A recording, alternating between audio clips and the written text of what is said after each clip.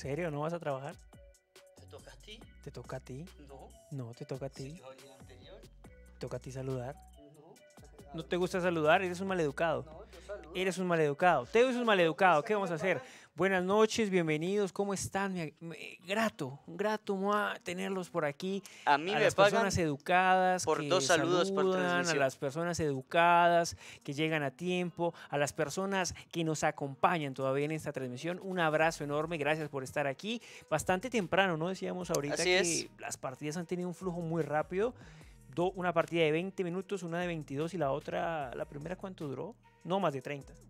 No, la primera duró 25 22, minutos. 24 y 20 es los minutos de las partidas del día de hoy, así que es una transmisión que va volada. Los vamos a liberar hoy temprano a este ritmo para que vayan y hagan lo que quieran, los que quieran irse de fiesta, los que quieran irse a jugar solo queue, No, si hoy los es que noche quieran de irse a ver subir ahora, amigo. películas, los que quieran, no sé, hagan lo que dormir, dormir, porque yo Mira llego que a dormir de una vez porque eh, tengo una cita a las 3 de la mañana. el miércoles, como estaba con migraña, como les había comentado, llegué a mi casa como si me hubiese pasado 3 descuidados por encima. Uf, eso es fuerte. Yo siempre llego de liga a casa, me juego una que otra partida, Sí, yo también. llamo el a mi clásico. novia para que no me peguen, pero llegué y morido. He hecho pedazos. Sí, la migraña me tenía devastado, la verdad. Sí, debe ser complicadísimo. Yo no es por la migraña, la verdad es que tenemos cositas para la madrugada, pero primero salgamos de la Liga de las Leyendas que tenemos aquí. Tenemos a un descuidado que se compone por Kerfa, Ifrex, Silverhorn, Expontaine y Ciudadvo, comandados por Sublife en contra de las Águilas Doradas que buscan su primera victoria y además tumbar al titán acorazado de la liga, Hater, Wow. Troll, Joelios, Romeo y Billy, comandados por Dalux. Nombres aquí a los cuales hay que tenerles mucho cuidado. Joelios me pareció muy bueno, jugó muy bien esa partida, Sí. la verdad se Sí, es enfocó cierto. muchísimo. Y claro, un hombre que no deja de tener peso jamás en la vida, ¿no? Billy. Así es, un muy buen soporte, venía de ser el reroll de tirador a soporte del split pasado, lo hizo bien, la verdad, de hecho mantuvo a su equipo en primera, así que eso lo hace de buena manera, lo hace ver como uno de estos jugadores que se mantienen en lo más alto de la competencia, ahora a jugar con el recién ascendido, con Águilas Doradas de Ecuador. Y la verdad es que también lo vi de buena manera, acompaña muy bien a Romeo, estoy casi seguro que la confianza que debe sentir Romeo en la parte inferior con un soporte de tanta categoría, de tanto peso, como lo es Billy, que bueno, si bien no es su main role, pero Sí. como la figura de Billy genera esa seguridad que puede poner a las Águilas en una situación positiva de cara al enfrentamiento. Hay cositas que quiero ver un poco más el brillo de Kerfa. Kerfa es un jugador muy bueno y me consta, pero además de eso, he llegado a tener conversaciones con muchos jugadores, con entrenadores de Tier 2, cuando hablo con ellos de la liga, les digo, hey, descuidado me parece muy bueno, este y este jugador, y todos coinciden en el potencial de Kerfa. He escuchado de nombres, no voy a decir nombres para que no meter personas aquí que no, pero de personas a las cuales respeto su opinión, personas que son muy buenas en el juego, me han dicho que Kerfa es un toro, y creo que todavía no ha llegado a brillar al nivel que queremos que brille. Eso sí, si gana, ya veremos su típico tweet de Top Gap, como siempre, tuiteando Top Gap cuando gana, cuando revienta, y también mucho de Ifrex quiero seguir viendo, porque siento que descuidado a nivel quizá de staff le puede ofrecer a Ifrex unas cosas interesantes para llegar a potenciarlo, porque acuérdate de cómo era Acerola cuando entró y cuando salió. Claro, y acuérdate que iFlix siempre se ha mantenido en el top, sin todo ese apoyo. Y con el trabajo que realizó con Skullcracker, con haber campeonado también con Descuidado en antaño. Así que es un junglero que no solamente ya conoce la organización, sino que, hombre, volvió a casa.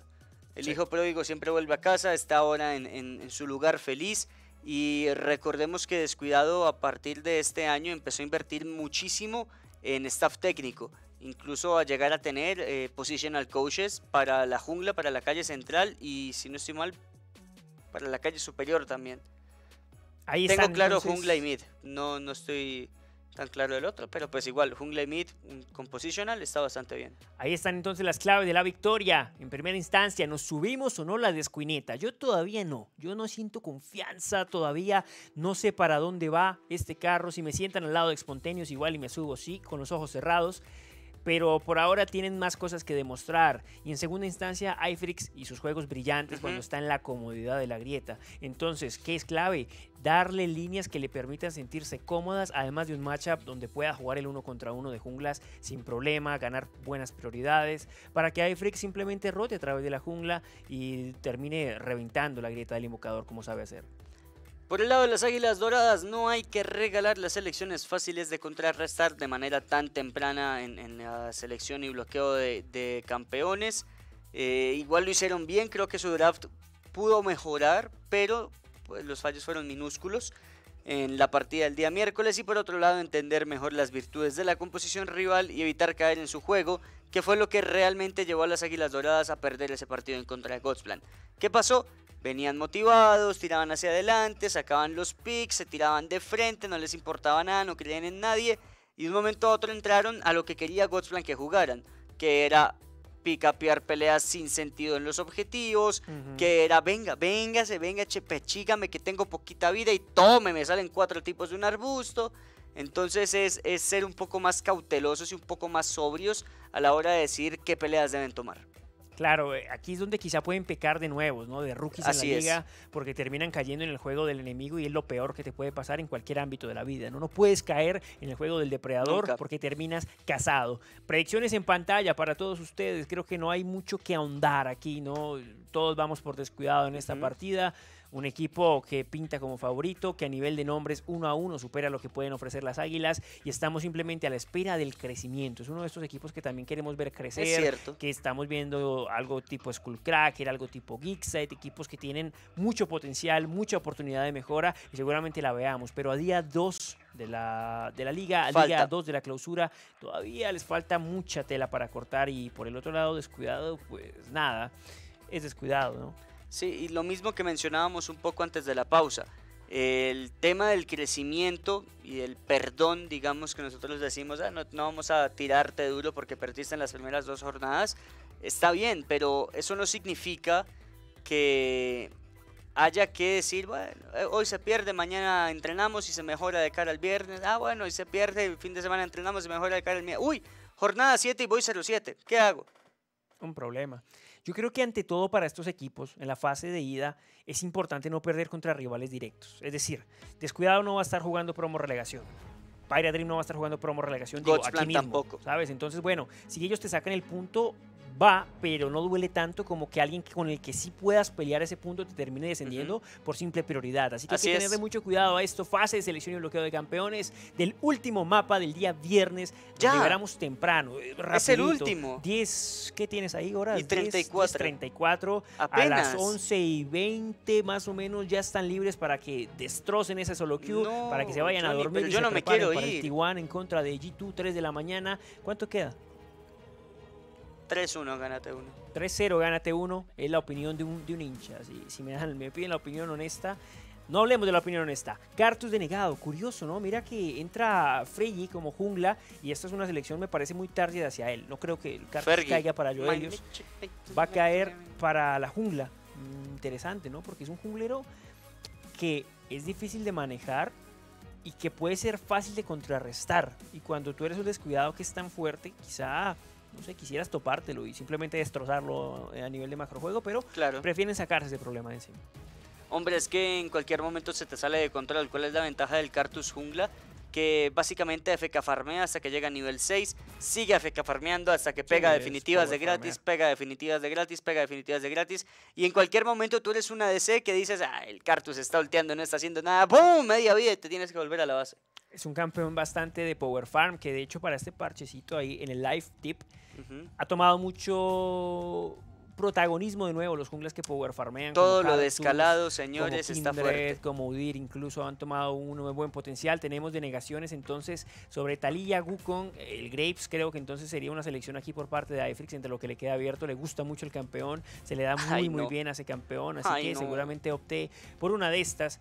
Y al otro lado, ¿qué podría sacar Hater Fragio? Va a ser Viego en lugar de Graves. Bueno, estaba también ahí abierto y pues le dan la oportunidad obviamente de ganar la Gwen, pero yo pienso que Kerfa mostró esa Gwen diciéndoles, a ver, tómenla, háganle, atrévanse, miren, se las dejo. Atrévanse, venga, Fraggy que nos muestra el Nocturne en este caso, para la jungla, selección interesante, no está tan fuerte en el meta competitivo como tal.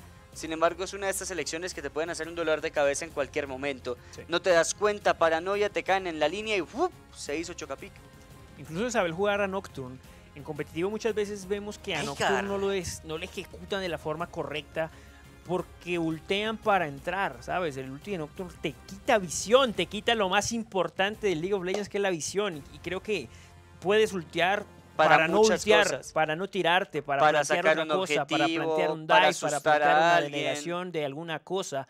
Simplemente es un campeón cuya definitiva tiene mucho trasfondo y esperemos que la puedan explotar en compañía del Veigar, que tiene línea contra una Ahri.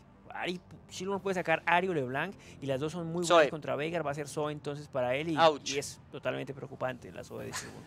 Ouch, ya me dolió, cuidado con la estrella. Dios mío, qué peligro es este tipo con la Zoe. Selección fuerte para Shieldworm y que no tiene una línea realmente complicada contra el Veigar. Puede jugar a la distancia que le venga en gana y va a pegarte y te va a ultear cuantas veces se le venga en gana también. El Ezreal me gusta como selección por dos razones. Hay un Veigar que te va a tirar un horizonte de sucesos a melee todo el tiempo. Sí. Y hay un Nocturne, y lo que quieres es también tratar de evitar. El Nocturne te va a saltar, te va a llegar con la paranoia, se te va a tirar de bocazas, pero tú lo que quieres es evitar el asustar.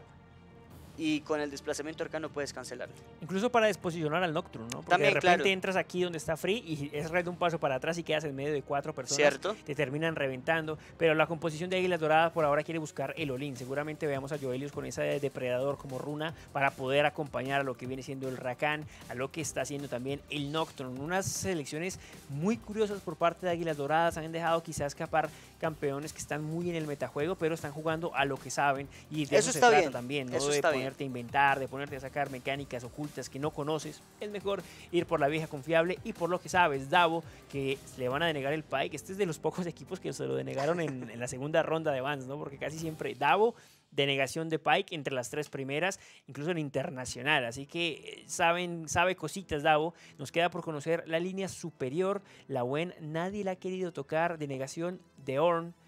¿Por qué negarías un Ornn? Bueno, además de que tiene un combo brutal. ¿Crees que sea algo en específico de Kerfa que tenga un pick guardado que no quiere jugar contra Ornn? Es que ¿qué podrías evitar jugar contra Ornn en este parche? Riven. Será, pues la mostró un poco, ¿no? Claro, porque a Gwen le va bien, a Camille le va bien, o sea, lo escalean. Es que verdaderamente la Riven, sacar la blind también es un poco troll. Igual, es un problema. Igual y es Kerfa y no le importa nada también. Pero no sé si quieras sacar la Riven, la composición te da para algo que tenga un poquito más de engage, verdaderamente, porque el equipo no tiene engage en este punto. La Irelia me gustaría un poquis más, si quieres jugar algún Bruiser, puedes irte más por ese lado. No me gusta mucho Irelia porque siento que hay bastante control en el equipo enemigo. Entonces creo que un Bruiser como Irelia puede llegar a sufrir bastante de ese control. Yo tengo una deuda con Kerfa y es ver a ese Swain top que se sacó en el All Stars en contra de Putin, que la pasó bastante mal. Quiero volver a ver a ese Swain porque quiero saber si había una estrategia de fondo que seguramente la había y simplemente no se pudo ejecutar por ese nivel 1 tan complicado que tuvo. Va a jugar contra una Gwen contra Swain es un poquito peligroso, la verdad. Creo que no la va a pasar muy bien en esta pelea. Entonces podemos hacer algo en contra de Gwen. Por ejemplo, la Riven, la verdad es que no siento que quepa aquí. El Jax, bueno, una selección clásica para enfrentar a la Gwen, una selección que es muy buena, una selección que le puede pelear de tú a tú al campeón en la calle alta y parece que va a ser un Thresh en la parte baja, totalmente defensiva para desenganchar, para saltar de la cárcel, para escapar, para moverse del control que puede proponer las Águilas Doradas. Igual y el Thresh no me gusta tanto, teniendo una composición de tanto disengage, y el Gragas me gusta mucho más. ¿Cuántos juegos me pasó para que me dieran gusto? No, desde el miércoles, como 6 juegos. 6, 7, 8 juegos para que me dieran gusto con el Gragas bot. Y es que tiene sentido en esta composición, porque es que en esta composición hay una cosa importantísima y es que te va a saltar el Nocturne, el Rakan y la Gwen encima constantemente. Tú eres un Ezreal, no quieres jugar el Thresh porque el Thresh te invita a engaguear, a tirar hacia adelante. Si bien tiene varias herramientas que son de desenganche, igual la intención de jugar Thresh es jugar a iniciar. La intención de jugar Gragas es, tal vez no holdear sea la palabra, pero es aprovechar tanto la capacidad de iniciación como la capacidad de desposicionamiento, tanto la capacidad de desenganche. Interesante aquí el Veigar, que al final fue un baiteo, no iba a caer hacia medio, iba a caer hacia el carril inferior. Van a tener una línea bastante tranquila. ¿Por qué? Porque hay algo que molesta mucho a Veigar en bot y es los tiradores que tienen mucha facilidad para presionar oleadas, como Tristana o como Sivir. En este caso, sabemos que Ezreal no destaca por su presión de oleadas en juego temprano, así que creo que va a poder farmear de una forma más tranquila, tampoco tiene tanto burst. Va a jugar una línea cómoda Veigar hasta llegar a esos dos objetos, que es donde ya realmente puede llegar a one-shotear directamente si tiene el Rabadón y si tiene el Hielo Eterno. La Irelia que va a jugar con comodidad relativa en contra de Silvern también, me gusta. El único problema aquí es que si Kerfa se sale de control, ¿quién lo va a parar? Porque es que Hater, también Fraggy, también Joelios, Fraggy que es el mismo Crawl, ¿no? Hater, Fraggy y Joelios son campeones cuya fuente de daño depende mucho de los golpes básicos y tienen al frente un Jax que simplemente le va a dar igual que tanto le vayas a pegar. Entonces, que no se salga de control el carrilero superior ecuatoriano va a ser importantísimo para las Águilas Doradas. Tú miras los splash arts del League of Legends de antaño, como Veigar, como Nocturne, como Ezreal, como Gragas, y luego ves a Viego y dices, aquí pasó algo. Sí, la verdad se ve mucho más trabajado. Claro que también tiene más cositas, ¿no? Es que ¿qué más le pones a Veigar? Es un monito chiquito con los ojos tapados, no hay gran cosa que hacer. Pero mira, bueno, Ajax. El de Gwen es hermoso, ¿no? Qué bonito campeón que es Gwen. Es muy bonito el campeón. Sí. Está asquerosamente roto. Está chitita, ¿no? Sí, es una muñequita pequeñita, la verdad de azul. Sus skins son hermosas porque tiene zapatitos un vestido blancos y muy pomposo, la verdad es hermoso Gwen y ojalá la sepan manejar en este momento las Águilas Doradas porque puede ser su condicional de victoria en contra de la composición que tienen enfrente. La ejecución de las definitivas de Nocturne, ya lo dijimos, son claves para esta partida. En el momento cuando estaba muy en meta, pocos Nocturnes teníamos en la liga cuando estaba muy roto en top.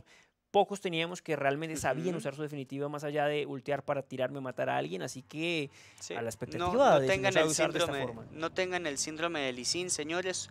Ultear no solamente la herramienta para, como ya lo había mencionado Johnny, para buscar pickups, sino también para denegar objetivos, para denegar visión, para inhabilitar, no sé, un heraldo de la grieta, por ejemplo. Te tiran el heraldo en contra, ulti de Nocturne, y si no se tiran para atrás, igual y se mueren. Exacto, hay muchas cositas que puedes usar a través de esto, incluso teniendo un Veigar, un Rakan. Veamos cómo lo ejecutan en la grieta del invocador. Nos vamos al cuarto y último mapa de este viernes. Ya les dije, los soltamos temprano para que se vayan, pero primero coman antes de irse si se van a ir a bloquear, porque es importante el alimento para cada cosa Johnny, de la vida. ¿Dónde se come, por favor? Teo, ¿dónde se come? Dime tú. Es que a mí me gusta mucho McDonald's. Es buenardo McDonald's, la verdad. Es que me regozo la comida en McDonald's. Y ustedes pueden pedir un delivery a su casa. Bueno, los que no salen, ¿no? Mucho McDonald's también va a 24 horas, así que igual y se topan alguno en el camino, pero si no, pues que llegue hasta su casa. Y aquí tenemos entonces la entrada a la grieta del invocador gracias a ellos. Irelia, 5 puntas, parece que estamos optando por Águilas Doradas y no veo a estos pillos, así que sí, estaban haciendo alguna picardía, estaba descuidado en la parte superior del mapa, buscando una iniciativa en contra de las Águilas Doradas. Yo creo, producción, que ocultemos ya mismo el marcador para que se arregle lo del farm de una vez, ¿sabes? Vamos a trabajar antes, vamos a anticiparnos, listo, ahí está, esta vez no se va a dañar, van a verlo. Joelios con teleportación en contra de un Shieldborn y quiere jugar más ofensivo a través de esa ignición. Me gustaría ver cómo va a enfrentar Águilas Doradas esta partida. Creo que la calle superior la tiene bastante complicada Hater, no te voy a mentir, el nivel 2 quizás puede ser positivo, sin embargo ya el Jax para ese punto debe tener el contraataque. La centinela profunda que posicionan los jugadores de Águilas Doradas me gusta un montón, porque ya ganaste la información de dónde se encuentra Ifrix, y eso es un paso adelante. Sin embargo, si no estoy mal, también hay una centinela profunda en el azul de Águilas Doradas. Produ, si podemos ver, porfa, en el azul de Fraggy, en el blue, abajito. A ver, no hay centinela, no tienes ni idea cuál es el inicio de Fraggy. Y eso es positivo para un Viego, y muy positivo para un Nocturne que necesita farmear hasta conseguir su nivel 6 para generar presiones mayores dentro de la partida. va rotando hacia la parte alta del mapa, entonces donde seguramente Kerfa va a estar presionando. Podrían llegar a encontrarse incluso los junglas, alguna patting de estos raros se puede aventar Fragi para llegar a esa parte sin que lo vean y buscar una ofensiva en contra de un Kerfa que trae letal tempo. Quieren ser un intercambio rápido, un intercambio letal, un intercambio totalmente ofensivo en contra de este junglero. En la parte inferior ya vemos cómo empieza a dominar Billy, ya vemos cómo empieza a dominar, ya vemos cómo empieza a dominar Espontaneous y cómo empieza a dominar Davo. Fragi, que parece que no, va a optar por una limpieza completa y aprovechando a quizá la presión de sus líneas, quiere buscar una invasión sobre el jungla enemigo. Frix que va llegando hacia la jungla que pertenece a Fragi, va a buscar la bonificación roja, se la quiere robar, no, simplemente está buscando dónde en este mundo se encuentra su homónimo, Shieldworm que lo acompaña, va por el rojo ahora, Fragi que puede caer, le roban la bonificación en la cara y lo empiezan a perseguir, el asustar que va a terminar conectando encima del junglero de Descuidado de Esports, situación bastante complicada ahora para Fragi, tiene que correr de allí, lo apoya también Kerfa, también está Shieldworm cerca. Finalmente le roba no solamente la bonificación roja, sino también los rocosos de forma descarada y atrevida, Johnny. Empieza a sufrir, claro, la doble presión de la línea es complicada. Generalmente los junglas rotan hacia la línea que va a ganar prioridad para que esto no les pase, pero en este caso tienes casi que las 3 líneas debajo de su torreta, entonces tiene una misión complicada el Nocturne, empiezan a denegarle un buffo, lo que solo significa que va a tardar más en subir a nivel 6, que es donde realmente el campeón gana la salvedad para sentirse fuerte y poderoso. Ahí viene el rebote de la oleada en el carril inferior a favor de Descuidado de Esports, está todo farmeado, está todo tranquilito, empieza muy ofensivo la escuadra de Descuidado que nos ha quedado debiendo un poco, igual tienen bastante que trabajar, tienen bastante que crecer y por ahora el crecimiento se nota en contra de las Águilas. De momento la partida está, decantada hacia el lado de Descuidado, un poquito, 400 de oro, que la verdad no es una diferencia muy amplia. Sin embargo, les puede empezar a generar esa bola de nieve que siempre suelen armar los jugadores del búnker. Se va a movilizar hacia la parte inferior del mapa Fragi para encontrarse con absolutamente nada. Y mientras tanto, Shieldworm puede estar en problemas. Joelius que lo busca, cuchillas gemelas bastante buenas. Destello ofensivo por parte de Fragi, lo va a terminar asustando. Destello defensivo ahora en este momento por parte de Shieldworm. La ignición que cae encima del carrilero central de Descuidado. Billy casi termina siendo la víctima de todo un asedio, de toda una cacería preparada sobre el carrilero central colombiano. Lo que acaba de hacer Shieldworm es una genialidad, porque lo que cualquier persona hubiese hecho sería correr hasta esa pared del río y saltarla, pero te hubiesen seguido con otro flash y estabas muerto. Él flasheó hacia el flash que ya estaba ahí, que ya había usado su adversario anteriormente, para volver a reposicionarlo. Y esto me pareció bastante inteligente porque, claro, ese doble desplazamiento a este nivel básicamente te compra el escapar de esa posición. Así que bastante clean en ese sentido, en ver la mecánica que tenía que Hombre, ejecutar. Es la soda shield. Otra vez está contra la torreta Hater, esta vez sobre el bastonazo de Kerfa que le estaba lloviendo en la cabeza. 41 súbditos en contra de 24, bastante dominancia. Igual ahí hay 2 oleadas más o menos que se van a estampar contra la torreta de Hater para que recupere directamente esta ventaja. El primer dragón es un dragón de las nubes. Descuidado no se ha caracterizado por ser un equipo al que le guste mucho tomar los 2 primeros dragones, ¿no? Creo que prefieren ser ofensivos, denegándote jungla, planteándote visión, buscando algún daño debajo de tu propia torreta, más allá de buscar ese objetivo orgánico, pero eso sí, a la fiesta del Heraldo no fallan jamás. Es que creo que lo hemos dicho varias veces, Johnny, aquí en transmisión, desde que estábamos en casa y desde que volvimos a la oficina, que la verdad el primer heraldo es supremamente importante. Filo de la vanguardia que va a conectar encima de Shieldworm, pero aparece rápidamente Davo con el destello de desenganchar. Problemas para Joelios, que va a terminar cayendo. Es la primera sangre, la conseguía Fragi sobre el soporte de las filas de Descuidado. Sin embargo, contestaba también de buena manera el propio Davo con la vida de Joelios. Ojo, cuidado porque todavía hay teleportación en el carrilero central de Águilas Doradas y la primera sangre cae en las manos del jungla del equipo recién ascendido a la liga. Primera sangre de Discover para los que les gusta sacar cashback después de cada cosa, después de cada compra con la mejor tarjeta del Ecuador. Bueno, pues la primera sangre es la explicación perfecta, ¿no? Sacas esos 300 y esos 100 extra. Muy buena ejecución por parte de Joelios, la verdad, ahí para remontar un poco esa jugada. Shieldworm jugando con fuego, sabe que no quiere pelear, sabe que quieren rotar hacia la parte baja. Mucha visión por parte de las Águilas Doradas. Me gusta la forma en la que están jugando, me gusta la forma en la que están siendo ofensivos con la visión. Le quieren quitar la mejora roja a un Iferix que no tiene idea de lo lo que le está pasando. 2 niveles igual, se encuentra arriba del Diego, ahora va a ser solo 1 cuando se lleve este bufo, pero igual es una diferencia muy considerable la que tiene Nocturne en contra. Van movilizándose los jugadores de Descuidado para tratar de ganar algo de información. Mira, hola, ¿cómo estás? No hay rojo. ¿Quién lo diría? ¿Quién se habría imaginado tal atrocidad que alguien se atrevería a robar la bonificación roja del campeón de Ecuador? Uf, muy buen trabajo, la verdad, ahí para denegarle un poco. Pierde totalmente el patín de su bufo por esa pelea de medio y aprovecha Águilas Doradas, que otra vez está proponiendo un juego interesante, que no se queda resguardado atrás, que no se queda esperando. Igual, tienen un juego tardío muy bueno, así que siempre y cuando no le saquen demasiada ventaja en estos primeros minutos, creo que tienen todo el potencial para terminar ganando el juego. 52 súbditos para Romeo, lentamente va sacando esas cargas que lo van a hacer bastante peligroso hacia el juego tardío, y Spontaneous intentando dominar, jugando con la salvedad de que es un real que trae estrategia ofensiva, así que el all-in de cualquiera de los dos lados debería ganarse 100% a favor de Spontaneous y Davo. Curación que va llegando por parte de Billy cae sobre Romeo. De momento la situación está bastante pareja, sin embargo deja farmear a ese Veigar y verás cómo Romeo, por más desplazamiento que tengas, te van a terminar cayendo todo. Spontaneous, perdón, en este caso Romeo sería el victimario en esta situación. Sin embargo, para eso tiene que escalar, y el escalado lo veo complicado, Johnny, teniendo en cuenta que son más de 20 súbditos, bueno, ya no, son 17 súbditos los que tienen ventaja en este punto, el carrilero inferior de las filas del búnker.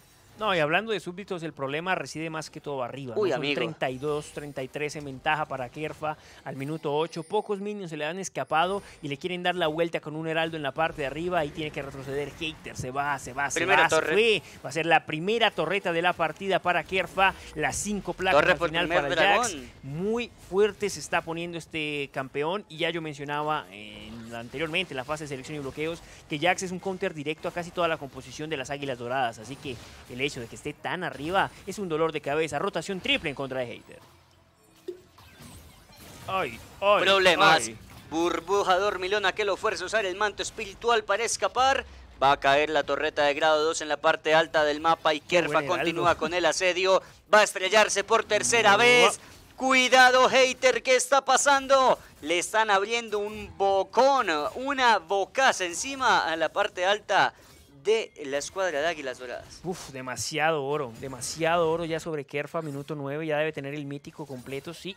Al otro lado le falta bastante todavía a Hater para tenerlo porque acaba de retornar de base. Qué forma de sacarle provecho a un heraldo. Y el problema es que al minuto 9, todavía no hemos visto la definitiva de Fragio. Habían 3, de Fragi. Ya viene, no te preocupes. Habían 3 jugadores en la parte de arriba. ¿Dónde? Ya viene. ¿Dónde? Ya viene. Habían 3 jugadores en la parte de arriba y aún así no quisieron castigar en la parte de abajo, que era donde quizá más podían hacerlo. Tienes un Rakan finalmente. A ver, Veigar, sí es cierto que tiene escalado, que pega bastante en juego tardío. Sin embargo, no es que no pegue ahora mismo. Así que podrías buscar algo a través de la gran entrada de Rakan y hacer daño al equipo enemigo. Silverborn presionando, rotación de todo, descuidado hacia la parte baja. Kerfa se va a encontrar con Fraggy y lo va a sacar corriendo, que es el mismo Crawl. Para los que lo estaban preguntando en el chat, Fraggy es Crawl, lo tenemos ahí, es el mismo, no se ha ido a ningún lado, solo se cambió de alias. Ahí por ahí alguien que lo está buscando, algún amor del pasado que quizá lo está buscando, así que simplemente se decide cambiar el nombre para que no le estén stalkeando, como le quiere caer fiesta a Joelios. Burbuja dormilona aquí no conecta y Kerfa desde muy temprano rotando por todo el mapa. Hay problemas, el gran problema, el principal, Kerfa destello asesinato sobre el pobre de Joelios, y ese era el principal problema. Minuto 10, ya tienes un boquete abierto en la parte superior del mapa, por ende Hater va a estar jugando completamente solo y eso le abre las oportunidades a Kerfa de moverse por el mapa como quiera, cuando quiera y de la manera en que en verdad le salga en gana. Ahora, si esto lo juega inteligentemente Águilas Doradas, Hater no debería hacer justamente lo que vemos en la calle superior, empujando la línea hasta el fondo, llevándola a estrellar contra la torreta y obligándolo a resetear porque no tiene nada más que hacer. ¿Qué lo obliga a esto? A seguir quedándose atrás. En cambio, si juegas un par de minutos congelando la oleada cerca de la torreta de inhibidor, ganando algo de... Bueno, ni siquiera de la torreta de inhibidor, puedes congelarle en la torreta de tier 2 que ya cayó, ganando algo de experiencia, sacando súbditos gratis. No va a poder buscarte Kerfa y vas a poder ganar experiencia y poder volver a la partida poco a poco. Parece que lo van a buscar. Retrocede en este momento. Paranoia que cae encima de Kerfa. Lo quieren buscar con todo. También llegaba el manto sagrado por parte de este hater que lo está buscando. No, las mil agujas que falla Melee, amigo. La tijeratazo. Se acabó la racha que llevaba entonces Kerfa, pero gastas una barbaridad de recursos por la vida de un Jax. Yo igual lo veo bastante rentable porque se estaba pasando de guapo, no hay un objetivo realmente que pelear en este punto, así que van a recuperar la mayoría de enfriamientos, salvo la ignición justamente de Billy, para la próxima pelea. Así que está bien calentarlo y darle recursos hasta Gwen, que tan mal la ha pasado en ese 1 contra 1, se está quedando por 30 súbditos atrás, les duele. Aifrix esta vez recupera su mejora roja que había sido denegada anteriormente con alevosía por parte de Fraggy. Expropiada. No tiene la definitiva ahora Nocturne y pierde mucho recurso. Quiere entrar, castigar en la parte central con el destello rápido. Se quiere habilitar, está loco, Aifrix. Venía la descarga de tiros certeros, muy a destempo la jugada, bastante calentada en la parte de abajo. Shirburn en contra de Veigar, se quiere llevar el asesinato. Ahí venía con el destello, ahí viene la inicio, un golpe más que le pueda meter. Se murió. Le dan la vuelta. Billy se acaba de llevarle el asesinato de Shirburn en compensación de la vida de su tirador. Lo hace de buena manera Billy, la llegada con el baile de guerra fue óptima en el momento justo. Sin embargo, el que va a sufrir ahora el castigo es Hater. Llega también Aifrix hacia la parte central, manto sagrado para escapar. Van a empezar a seguir ganando placas. 2 en bot, 5 en top, 3 en mid. Eso casi siempre son 10 placas. De momento totales y pueden ser 11 ahora para los muchachos de Descuidado Esports que están snowboleando la partida a gusto. Teleportación agresiva por parte de Joelios. No, era Romeo. Romeo, ¿dónde estás? Que no te veo. Está en medio apoyando a sus colegas. Viene el dragón dentro de 25 segundos, pero la prioridad total en el río pertenece a los del búnker y también están ganando totalmente la visión. No, quieren buscar incluso en contra de Fray y tiene que retroceder. No va a poder terminar incluso esos lobos. Cuidado, Kerfa, que ya murió una vez por pasarse de guapo. Viene buscando como segundo objeto. Parece que el Randuin quiere quizá buscarlo, lo cual se me haría muy raro. ¿Qué otro objeto, Teo, sacamos ahí? Randuin... Con...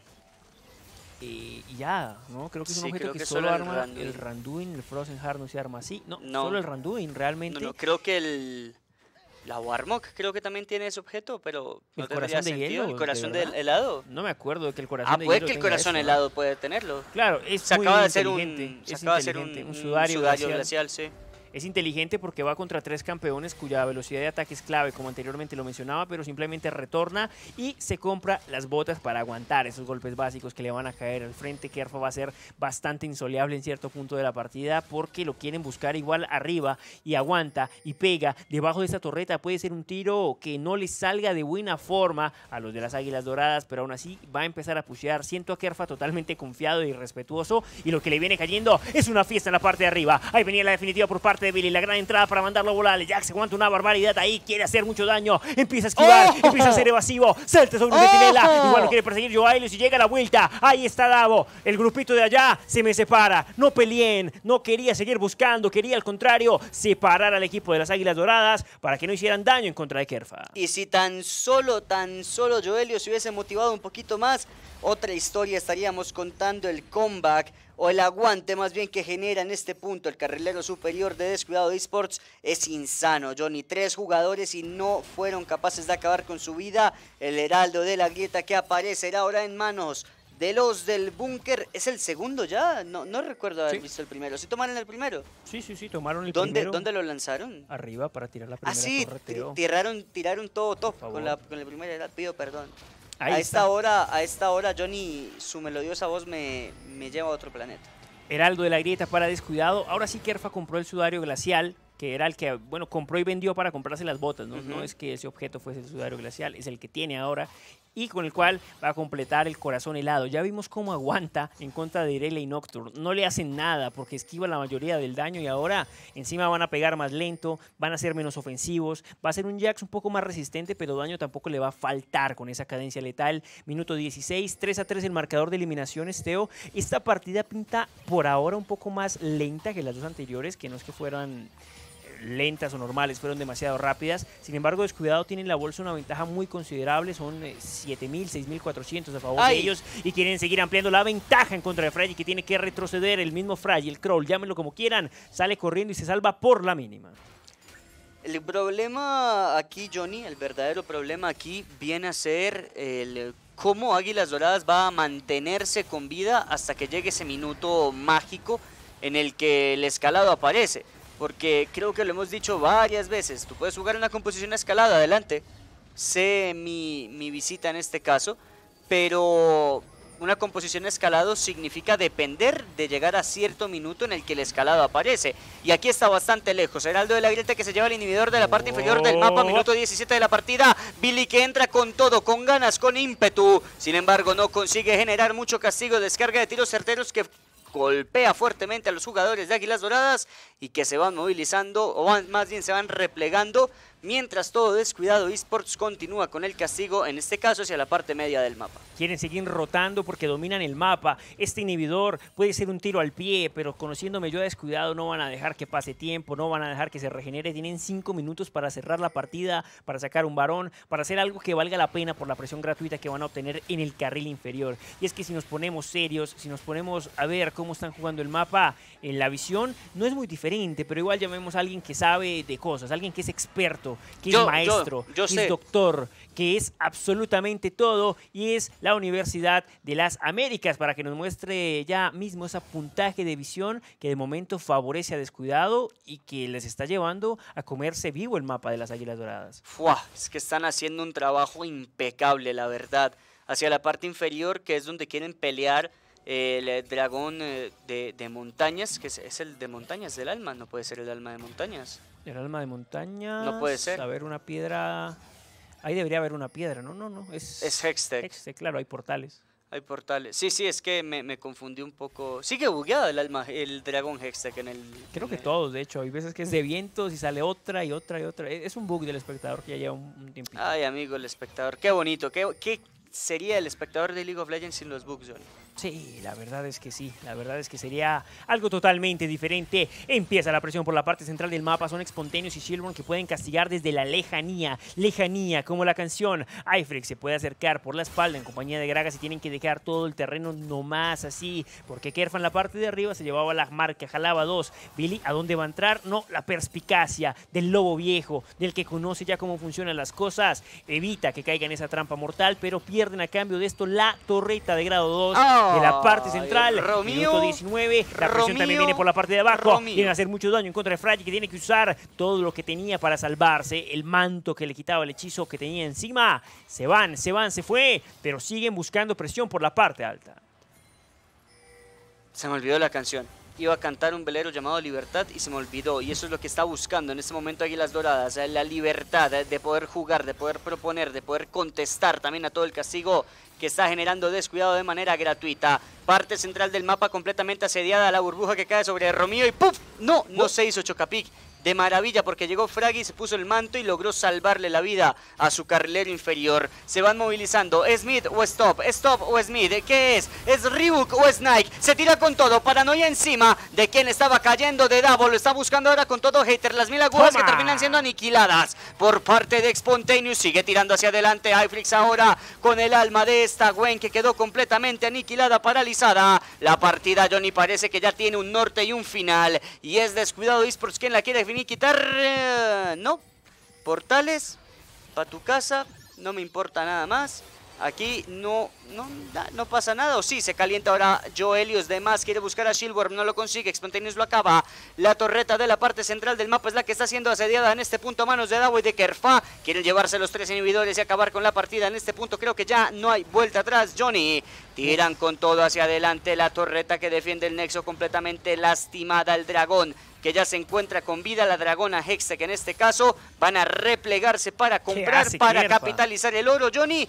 Y ya la partida, en verdad, difícil de volver a jugar. Bueno, pero díganle a Kerfa que respete un poquito, por favor. Eso es multable, eso es multable. ¿Qué hace Kerfa bailando ahí nomás? Miren, y la baila, y la goza, y la canta. Es un irrespetuoso este tipo, ¿verdad? Un degenerado total. ¿Cómo me gusta Kerf, amigo? Es literalmente lo que me gusta a mí en la Liga de las Leyendas. Y respeto, degenere y champaña. Empieza por ahora a presionar, todo su equipo ahora va a rotar hacia la parte superior del mapa, donde van a sacar este Barón Nashor para ya darle un cierre definitivo a esta partida que para el minuto 22 es complicada de manejar. Son 3 inhibidores en el suelo, empieza a dar batazos, farolazo, farolazo. Kerfa totalmente desatado y bailarín. Ya, que alguien vaya y mate a Kerfa. Ya me cansé, me caía muy bien hace 30 segundos, pero ahora que vayan entre los 5 y se los oleen, por favor. No va a ser así.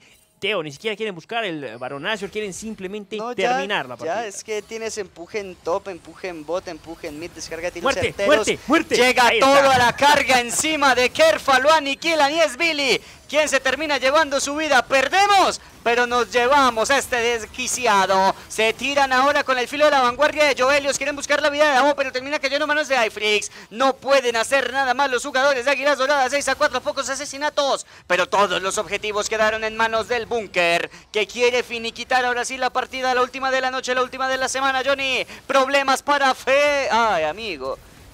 A Fraggy es que se llama. No se me cambian el nombre un día para otro, que yo me vuelvo loco. Yo soy difícil ahí, ya no sé cómo se llama. ¿Cómo es que te llamas tú, perdón? Yo me llamo Victoria, me llamo Libertad, me llamo Estompeadas que hemos vivido el día de hoy. Este último mapa no va a ser la excepción. Victoria para el búnker, que en 22 minutos le da cierre a esta partida. 3 inhibidores en el suelo, los dragones dan un poco igual, no pierden nada, simplemente tiran y tiran para adelante y estompean con barbaridad este juego. No sé, Teo, ¿qué opinas tú de esto? No lo sé, yo tampoco, la verdad lo veo un poco más turbio el asunto. Yo creo que son Illuminatices. Es más, tienen un triángulo ahí, Johnny, en el logo. Y, ojito, descuidado, Illuminati confirmado. Qué día de estompeadas, ¿no? Sí, hoy salimos realmente muy temprano porque todos los equipos, la mayoría de los equipos, están rompiendo el juego totalmente. Igual me gustó el juego de descuidado, muy controlado, la verdad. En ningún punto se sintieron demasiado amenazados por algo. Kerfa haciendo el bailecito también. Lo volaron en pedazos al final. Qué bueno, ya se pasó. Hay un punto, hay una línea. Hay límites. Este es mi límite, y es un límite muy alto, ¿sabes? Por este límite han metido Twin Longers, por menos de este límite. Pero ya se pasó y le cayeron 5, pero igual iban demasiado fideados, ¿sabes? No ocupaban a Kerfa siquiera para ganar. Perdemos, pero lo matamos. Pero matamos a Kerfa, ¿no? Como en el juego, como hace los juegos, ¿no? Perdemos, pero ese robo de dragón no se lo quita a nadie. Hay que sacar las pequeñas cosas como Moe. Claro que sí. Perdón que esté tan referencioso a los Simpson hoy, cuando se sube en el carro. Dice, al menos le arranqué los pelos al menos le arranqué los pelos a Moe, dice Flanders. Bueno, al menos se llevaron algo. No conoces esa referencia. No, Teo, te falta mucho de los Simpson y mucho le falta a las Águilas Doradas para empezar a reventar en esta liga, porque ya se toparon con uno de los más contrincantes fuertes, ¿no? De los más difíciles, de los que están en la cima de la torre, el Shao Kahn, el Goro de la liga, y se dieron cuenta que falta todavía bastante para ponerse a su nivel. Estaban empezando muy tranquilos al comienzo, estaban ahí dándole con suavidad, sacando ventajas, Joelios pasándose un poco de guapo a veces y por eso moría, pero igual ejecutando de buena forma el 1 contra 1 ante este Silverm, pero igual las ventajas empezaron a ser demasiado amplias en cierto punto de la partida, y ya no había nada que las Águilas Doradas pudieran hacer para remontar un juego que además no tenían demasiada limpieza de oleadas, ¿no? 3 inhibidores en el suelo sin limpieza de oleadas, poco queda por hacer. Sí, era una partida que en verdad se había puesto muy cuesta arriba y en un momento bastante crítico, ¿no? Minuto 17, esta fue la ocasión en la que Shieldworm intentó llevarse la vida de Romeo, lo consigue con éxito, pero termina pues intercambiando su vida por la misma. Y aquí el final de esta historia para las Águilas Doradas, que todavía deben trabajar, todavía deben entender qué fallos existen, qué se puede mejorar, qué se puede también, bueno, quizás cambiar, porque los cambios tampoco son malos, Johnny. No, como dice Kha'Zix. Los cambios son buenos. Buenos. Y enfrentar el resto de lo que queda de la temporada. Ojo, cuando me refiero a cambios, no me refiero a cambios de jugadores. Que eso es muchas veces lo que los equipos piensan. No. Que vamos a hacer un cambio, ok, perfecto, vamos a sacar a este tipo, vamos a meter a otro. Y eso funciona contadas veces. Sí, la verdad es complicado. Igual, para estas alturas de la competencia, hay veces que los jugadores parecen uno y terminan siendo otros, ¿no? Así Por es. el mismo trabajo Así mental, así es. por el mismo replanteamiento de las cosas, del aprendizaje que viene cayendo para las Ujú. Águilas Doradas. Es importante, yo confío en la Águila Neta, pero aquí lo que mencionaba anteriormente, Teo, es muy importante que identifiquen en esta ida quiénes son sus rivales. Descuidado, Godsplan, No lo es. ellos no van a jugar promo No relegación. lo es. Bajo ninguna circunstancia van a estar entre el séptimo y octavo. ¿Quiénes tal vez puedan estar ahí? Tal vez Aces, por ejemplo, que ha perdido sus 2 juegos. Tal vez Geekside, Tal vez Geek, que bueno, perdió pagó uno, ganó uno, pero el que ganó lo ganó apretado.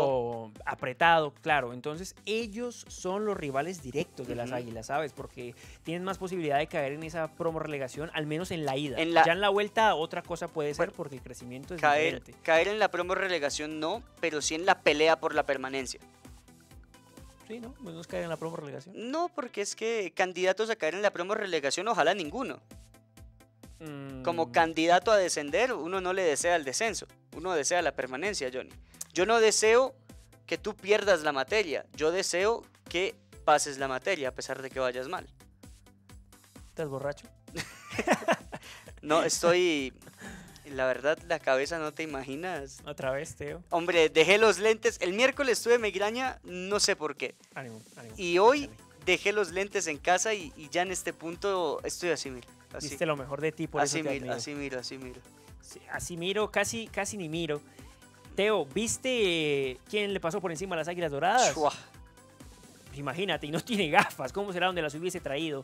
22 minutos les costó cerrar este juego. No fue una partida con daños demasiado vistosos. Bueno, Spontaneous y Shieldron, como siempre, sin presumir cabo, tirando ahí todo el daño en la partida. Pero fue más un juego estratégico también, de tomar todos los objetivos, de asediar, de tener a las Águilas Doradas contra las cuerdas hasta que no pudiesen decir Mira nada la cabecita más, de hasta que Sublife. no pudiesen hacer nada para pelear. La cabecita Parece de Sordon. Sublife. Sordon ahí Rangers. dirigiendo a todos sus muchachos, porque varios cambiaron de foto, ¿no? Por ejemplo, bueno, Silver obviamente no Bueno, va a salir ¿dónde con la estaba? camiseta de Skullcracker Clan, pero la Spontaneous es nueva. Sí, la foto de La foto Expon de es Expon nueva. La La de foto de iFlix Billy también. La foto de Billy es nueva. iFlix se ve como más compuestico, ¿no? Más iFlix, rellenito. Los sí, cachetes se se ve le veía como- mucho más flaco. No, se ve como alguien de Guardianes de la Bahía, más o menos como uno de esos. Pero tú miras como- la foto que tenía con Skull el split pasado y era como pálido y flaco. Ah, pero que Teo viene a criticar a los jugadores. Ahora tienen que ser bonitos como tú para poder jugar la liga. Está precioso mi iFlix. iFlix se Mi ve, iFlix iFlix chiquito se ve joya, precioso, ¿sabes? ¿eh? Sí, se ve joyo. Billy parece a Jason Momoa. ¿Sabes? Sí. Billy ahí, a Mira, mí me dicen es Jason Aquaman. Momoa o Billy Jimmy. Y yo la verdad es que no sé decirte cuál de los dos es. Aquaman está en la Volcano. Sí, qué bonito, cómo van cambiando también sus fotos. Davo que no nos regala una entrevista desde el No, 96. Pero es que no lo conocemos, Johnny. Davo no existe. No le hemos visto Davo ni es una la mentira cara, del hombre. gobierno. Abran los ojos, tómense los medios de producción. ¿No ves que son Illuminatis? Davo no existe, nunca lo hemos visto. Es un una robot. inteligencia artificial, es cualquier otra cosa, es Minu Son- Mini que juega con Spontaneous son- y por eso tienen tanta sinergia. Son No sabemos siglas. quién es Davo. D-A-B-O. ¿Y qué significa? Descuidado, Descuidado, acaba, acaba, victorioso. victorioso. ¿O no? ¿Oño? Oño. ¿Qué va a ser? Sí, Davo, a ver cuando nos regala una entrevista, que por aquí tanto que estimamos a Davo y no viene a dar media. MVP de la partida, nuestro Mac VP para Shieldworm, que saca a esta Zoe a pasear. Siempre es un deleite ver a este tipo jugar Zoe y jugar LeBlanc. Da igual contra quién la juegue. Magos de Puede control ser en contra general. Joelios, Sí. puede ser contra Xiaohu, no me importa. El tipo es un deleite con cualquiera de estos campeones y ahí tiene su MVP dominando un poco la grieta. Creo que es del día de hoy el MVP más difícil de dar, digamos, porque claro, todos hicieron Hoy su estuvo parte. muy complicado. Kerfa no, porque se bailó más allá de la Mira, cuenta. Mi MVP era Kerfa. Tu MVP era Kerfa. Y esa sola acción te hace tomar decisiones distintas. A mí me hizo reír, No, pero sí, mira, claro, pero, tiene que hombre, durar medio segundo. la molestada tiene que durar menos que una canción de Bad Bunny, ¿no? Y una canción de Bad Bunny dura 2 minutos 30 por Más ahí. o menos, sí. Y creo que bardió como 2 minutos 35, ¿no? No, Entonces se le no, fue, amigo, la no, verdad. no. Fue demasiado. También en la parte Ya de no abajo, es calladita. ya vimos el daño de Spontaneous, también reventó una partida muy buena por su Pero parte. eso es Lo clásico, parte ¿no? del show, ¿no? Sí, es lo común. Y Cuando bueno, vas a un iFlix- restaurante, ¿qué quiere comer? Lo de siempre. Toma. lo decía. Oye, ¿sabes qué hubiese pasado? Bueno, ¿dónde estaba Kerfa cuando estuvo Gangs? Era mid. En Piratas. Era mid de Piratas, ¿no? Sí. Porque esos dos sí serían una bomba juntos bailando en medio. Los soltamos. Oh my Mira, God. en la UDLA los podíamos soltar en medio de un ring a los golpes. Y yo creo que salían los dos como toros a pelear, la verdad, sin ningún problema. Así son los jugadores de top igual. La verdad es que los jugadores de top, mira Cerito, mira Bugax, mira, qué bueno, los coreanos, ¿no? Ace, No Accelerator. sale. Mira Ace, todos los jugadores de top están locos. Señorita, señor, si su pareja es un jugador de top, tenga cuidado, Huya. son peligrosos. Corra. Acabamos de mencionar, de verdad, es que Ace, Bugax, Cerito, todos les encanta Ace lo picantear. han- Mira tú a Adam, Wipo, todos. A Ace le han metido como 5 multas en los últimos 2 Todos, años todos por los- bardear en stage. Todos los jugadores de top son unos Bien, criminales. bien, acá con un poco de No hay agua. nada más que podamos decir, ni nada menos. Y así seguiríamos con los ejemplos, ¿no? Mira, ya te diré 2 ejemplos de Lek, por ejemplo, que también son una Listo. locura los dos. Ya. Dale, dale, Hay ¿tienes pistas? realmente de todo. No sé, porque no sé si ellos también tengan la pista, así que prefiero decirles que hoy fue un día muy feliz y vamos a cerrarlo con broche de ¿Sabes oro, por qué? porque se viene, ¿quién? Porque se le acabó su contrato por fin con Big Ligas. ¿A quién? A Paulo Londra. ¿Y qué tiene que ver? Porque tenemos a Paulo Londra de la Volcano. Ahí está Silverworm en la entrevista. Muy, pero muy buenas noches. Silverworm, un placer volverte a tener aquí como siempre. Ahí está. Ya otro también que le encanta venir a las entrevistas, pero que es la primera vez que te vemos con la camiseta Descuidado. Así es. ¿Qué más, gente? ¿Cómo están? Sí, acá cambiando un poco los aires de rojo a amarillo.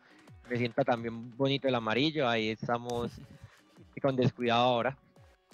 Bueno, Shilborn, felicitaciones por la victoria y el MVP de la noche de hoy.